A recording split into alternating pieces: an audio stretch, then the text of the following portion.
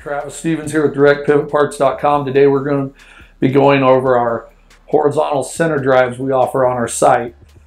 All of our center drives offer the multi-hole pattern on the back, which will allow them to fit on almost every pivot on the market, or that used to be on the market. We offer a square end on a lot of our center drives and a round end for placement fitting of certain tubes. They all have plugs in them, and they are pre-filled with oil. What everybody needs to look at when they are buying a center drive is you need to look at the horsepower, your RPM, and your gear ratio. That can be stamped on the gearbox or on the nameplate. If you guys can never find that, don't be afraid to take a picture of it, text it in, email it in to us. All the stators are replaceable.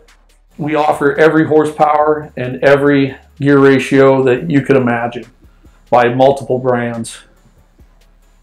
Today we're going to go over checking to see if a center drive is good or bad, the stator of it.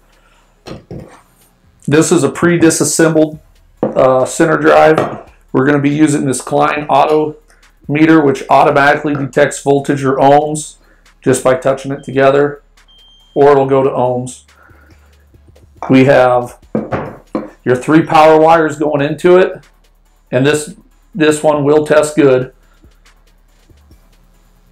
When you go to each one, right there it says 12.1, then we go to a different one and it says 12.0, then we go to the other two and it says 11.9. If they're all very close or within each other, that stator is good. If they don't ohm out or have a different number, that means your stator is bad. The other thing you have to check is from each line to ground, and none of these will beep because this is good. If you do have any of these beep to your ground wire, your stator has a dead short. It is bad.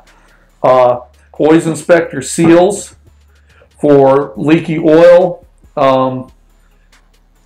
Turn your shafts, make sure they turn freely. Run your machine. You can usually hear any growling or bad noises. If you do have to change a stator, I've taken this one partially apart already.